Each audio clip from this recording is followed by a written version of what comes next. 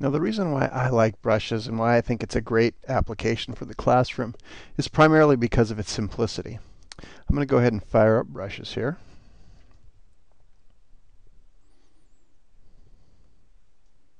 And when it opens up into the gallery. And I'm going to switch my view from horizontal to vertical here. Let me flip this over this way. And in the gallery, what you're looking at is a bunch of artwork that you've done in the past, that you've painted previously. There's a series of buttons at the bottom there. And you'll see that on the left there's an area for the name of the picture. That first little triangle there at the bottom, that's actually if you want to replay all your brush strokes. So if I click that, you'll notice this one starts from a photograph, but then you can see how it gets created with each brush stroke. The one button next to it is if you're trying to share that image with other people. So you can add it to photos, you can copy the image, mail the image, send it to Flickr, and so forth. You can delete the image with the trash can. You can look at all your images in kind of thumbnail view. And you can create a new image. And that's what I'm going to do right now. So I'm going to hit the plus sign to create a new image. I've got a blank canvas, and I'm going to go through and talk about all the tools now on this particular display. This is pretty much it for brushes. Your tools are either in your header or your footer. And you'll notice there on the top left corner it says Gallery, and that just brings you back to the gallery where we were when we started brushes up.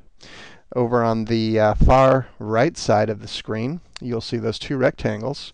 And those rectangles are for selecting a photograph or selecting a sketch that you want to start with. So if I select that, it opens up the photo albums picker, and I can go into my camera roll, and I can select a particular image maybe that I want to start with. I'm going to cancel this for now, and we'll go back to that in a second. Right next to the photo album image picker, you've got that gear icon. If I click the gear icon, it allows me to give this particular image a name and put my name down there as the author. Down below that, you've got your layers. So Brushes does have the ability to put layers, use layers in a drawing or in a painting. And the way that works is essentially you can put the outline of whatever you're trying to draw on one layer, and maybe you can actually do the fill or the brush strokes on a separate layer so that you don't mess up your outline. You're working on separate layers. And you can move things around on the layers too. So if we go ahead and put a circle in here and go back to layers, you'll notice that right now that particular circle is in the top most layer. I can flip that circle around, and you can see it kind of moving around behind. It's just kind of moving directions on the canvas right now. I can also rearrange it, so I can move that any place I want, and I can also resize it.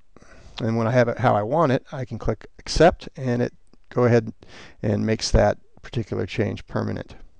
Now, next to those arrows on the far right, you'll see this checkerboard. It looks like a little pencil eraser. That's for getting rid of layers. So if I go ahead and hit that, you'll notice that my circle goes away, and I've removed my layer.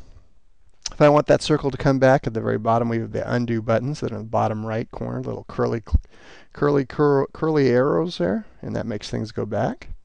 I can combine layers. That's what the arrow is here. If I combine layers with the arrow down icon, it essentially takes all my layers. I could have a half dozen different layers, and it combines them down into one layer.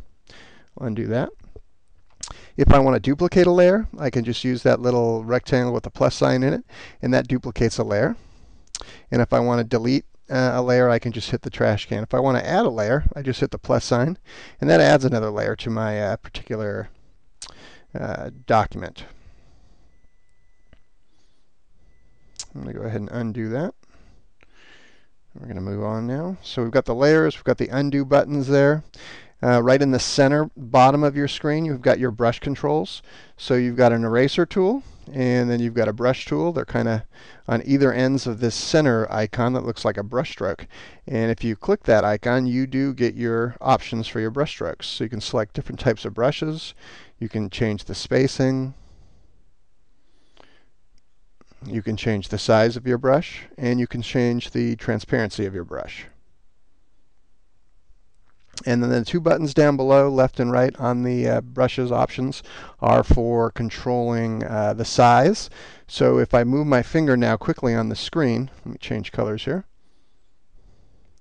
You'll notice that if I start slow and move fast, the image gets a little, the line gets a little bit thinner. So it's controlled by the speed at which my finger moves across the screen.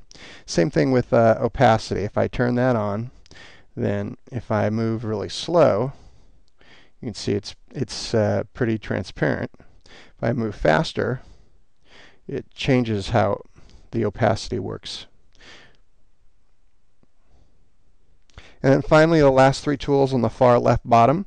You've got the paint can, which just takes whatever color you're using and dumps that into the canvas.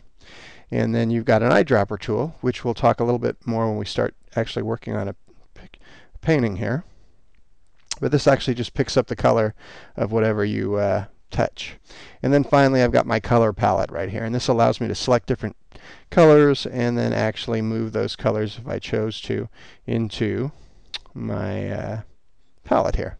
So I can organize colors if I'm working on a particular theme and I've got a series of colors that I want all to be the same.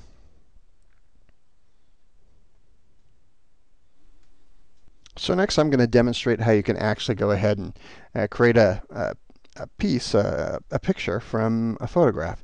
And what's nice about this is, especially in a classroom situation, we're not messing with a bunch of colors. It does take some of the fun out. You're not making a big mess and getting paint all over your fingers here.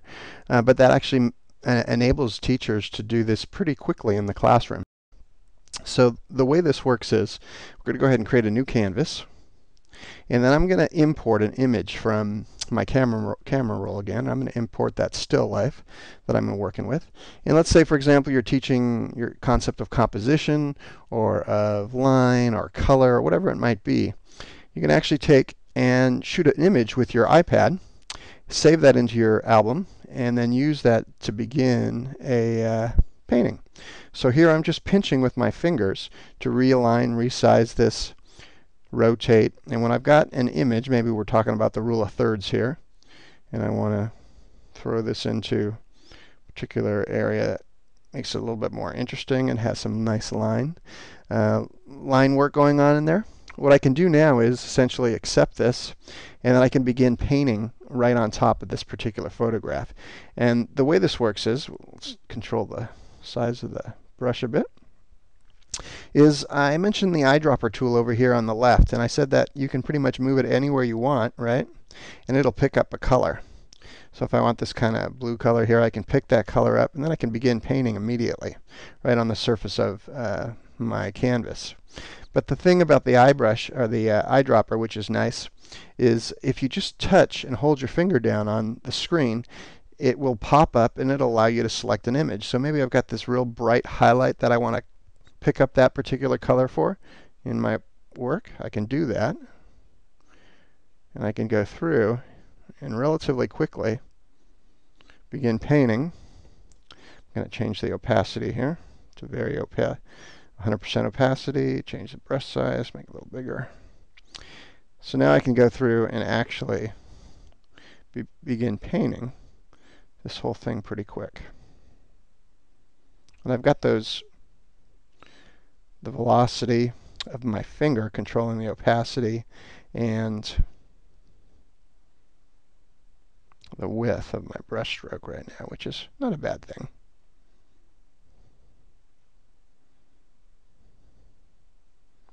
And I can move my canvas around just by pinching and dragging my finger across the screen. You can see this goes relatively quick. So in a matter of minutes, kids can create a composition, crop and lay out the image how they want, and immediately go to work painting on top of their image. The other thing I like about brushes is it really brings the concept of proportions and composition across to students when they start working in it.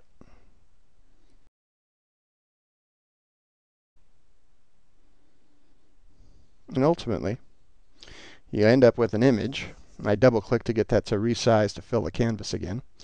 Ultimately, you end up with an image that looks pretty much like a painting, even though you started with a picture, and you can get concepts across like rule of thirds, composition, color, proportions, shape. All those things can be pretty much taught using brushes in a relatively quick amount of time, short amount of time. And also, if you've got the number of devices, kids can actually get their hands in there and start working without making a huge mess.